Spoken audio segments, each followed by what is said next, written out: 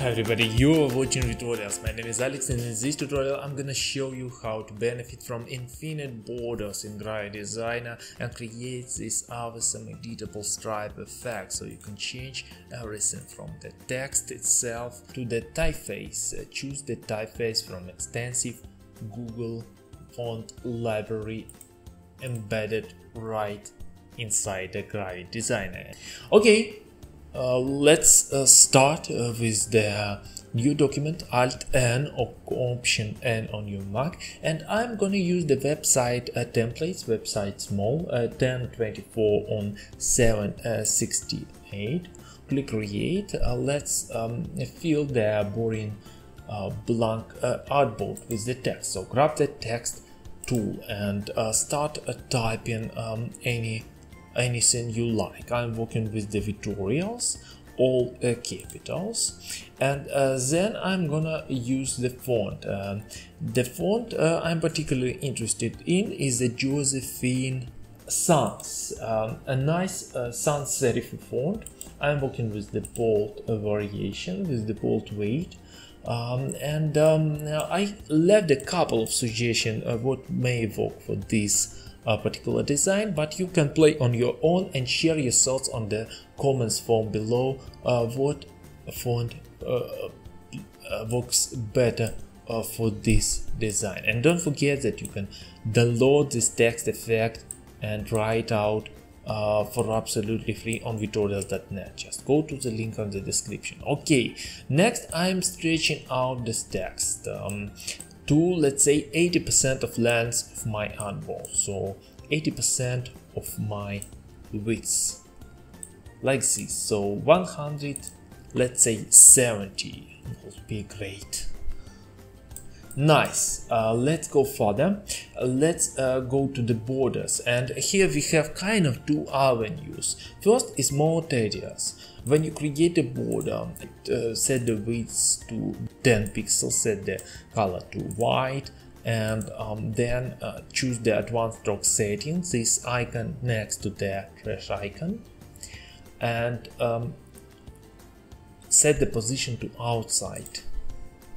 Then create a new border, set 20 pixels, leave the black color, go to the position outside, then move this border to the bottom, then create a new one, this time 30 pixels, white,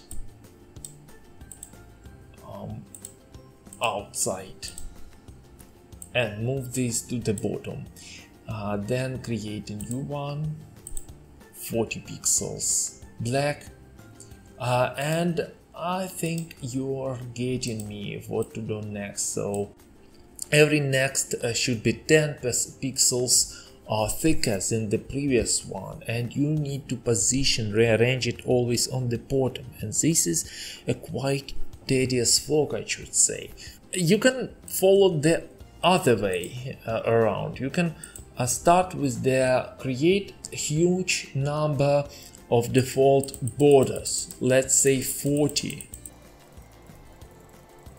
I know the exact number for this kind of text and this artboard is 34, so I'm gonna create the 34 borders. Then I need to again start with the 10 pixels, white, outside.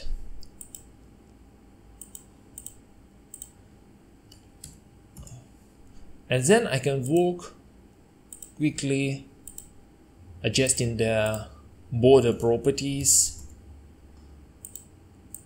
As I mentioned previously,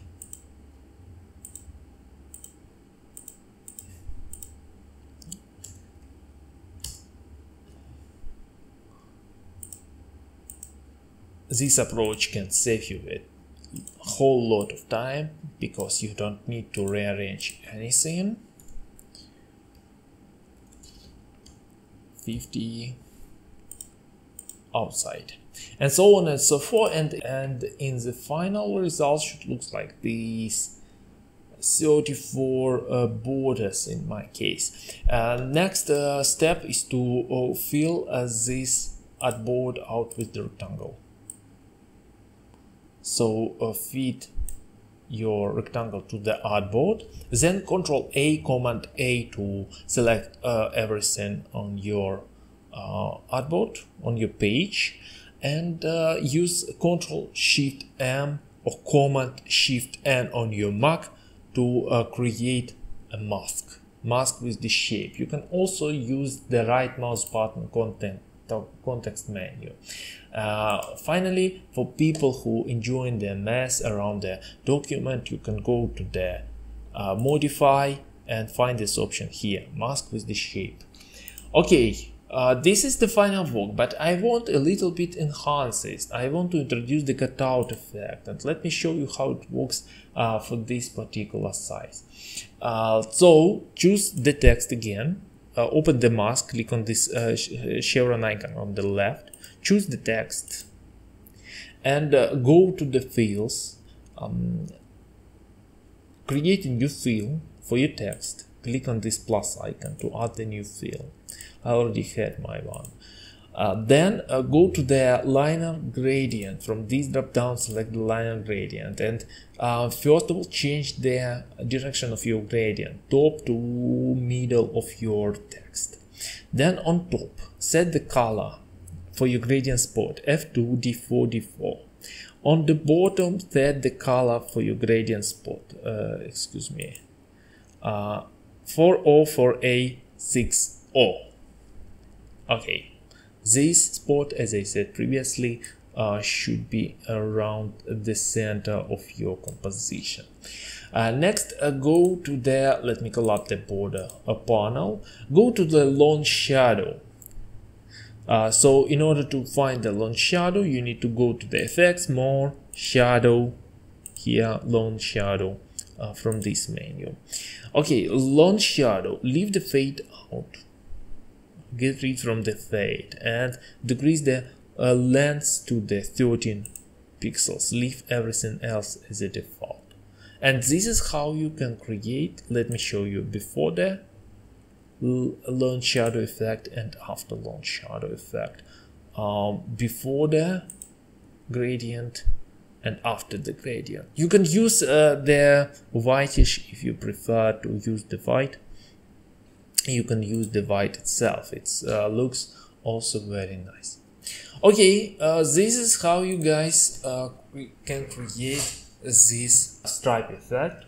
Thank you for watching. Don't forget to give a thumb up, subscribe to my channel, go to tutorials.net to watch more Gravit Designer and Adobe Illustrator tutorials, and finally join Gravit Designer tutorials group, join Gravit Designer user groups.